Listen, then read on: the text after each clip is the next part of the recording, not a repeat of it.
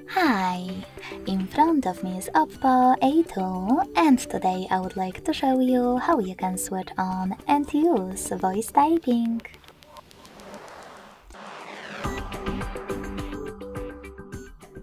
Begin by accessing your device's keyboard and tapping on the microphone icon at the top right corner. If it's not visible, select this gear.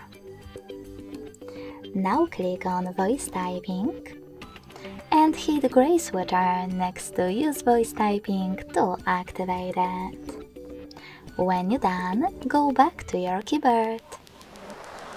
Then click on No Visible Microphone and start typing. As you can see, voice typing is on. If you wish to stop, click on the same microphone again.